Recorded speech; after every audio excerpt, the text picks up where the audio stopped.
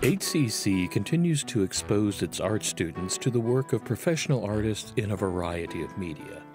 The latest such exhibition at the Stafford campus is Tommy Taylor and his show, Handheld.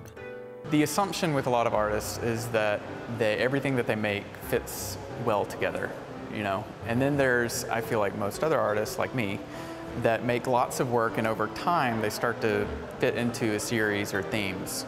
And now, after enough years and enough work, that I've started to have these larger, more solid themes or bodies of work that are starting to come together.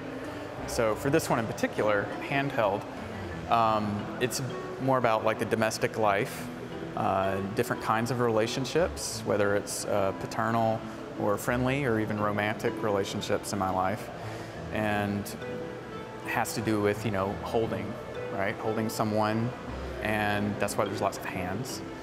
And the soaps, people are very curious about the soaps in there. I get the most questions about that so far. For whatever reason, I've always kept all of my used soaps for about 5, maybe 6 years now. And I'm not sure why, but I wasn't intending to make this 5 or 6 years ago, but you know, I brought them in and I arranged them from untouched to almost gone. And you know, it's about 3 or 4 big Tupperwares worth. And it's, you know, that's very much a part, again, it's a very intimate kind of object that you're touching. I am fascinated with sign language. I feel like it's a very direct form of communication, very expressive, very physical. And the signing community is also very direct and very blunt.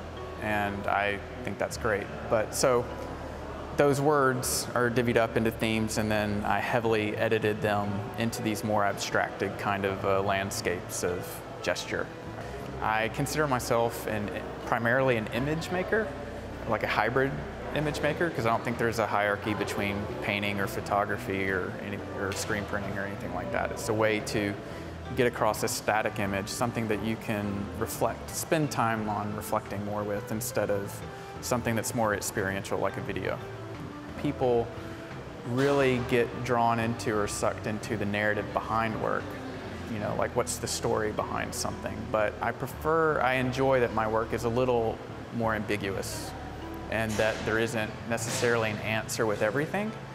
And I prefer work like that more than A plus B equals C kind of thing. And that's, I feel like, just kind of a part of life. You know, there's no answer. Otherwise, we would all know it, right? For HCC Beat, this is Randall Williams.